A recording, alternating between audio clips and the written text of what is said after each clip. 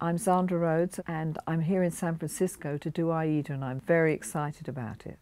I'm actually the designer for the production of Aida.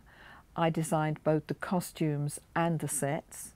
I was lucky enough to go to Egypt and I did lots of sketches, and from those sketches I came up with a concept of an evil eye and the pyramids. To any of you looking at me, you can see that I like colour, and I tried to think of the main colours that said Egypt to me, which is gold, brilliant, brilliant turquoise, orange, sand, amazing lapis lazuli blue.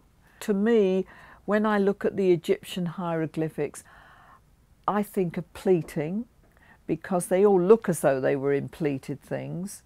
Whether they were or not, I've tried to do a modern take on historical Egypt. This sketch is my original concept of Aida. I felt she shouldn't look Egyptian, so I modelled her on the Tarig natives, because I felt she was a native, but she should look very elegant because she's a princess in her own right. This is my concept for Radames, the hero, and he's again in quite vivid stripes, but always kept Egyptian style. And I've drawn them slightly Egyptian style as well, so that they still have a resemblance as if they're hieroglyphics, even though that's not how they're going to perform.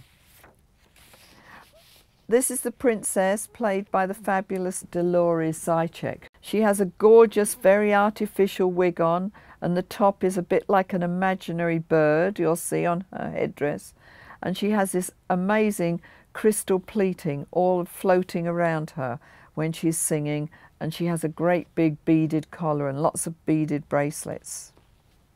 This is the king. He's turquoise and gold and very imposing, with the special headdress and a very amazing Egyptian beard that's stuck on, and his cloak is all hand painted in Zandra Rhodes wiggles.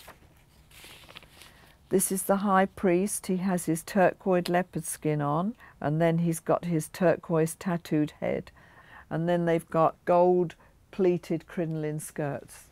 It sounds very exotic, but when you see them magically coming across the stage, they make a wonderful statement. I think one of the unique properties of my particular work, apart from the colour, which is obvious, is the fact that I trained as a textile designer. So I trained to do and create patterns.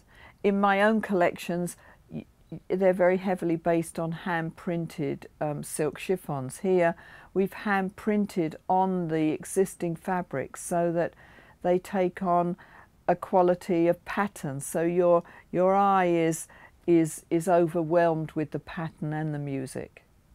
For you at the ballpark, you're going to have the experience of a lifetime.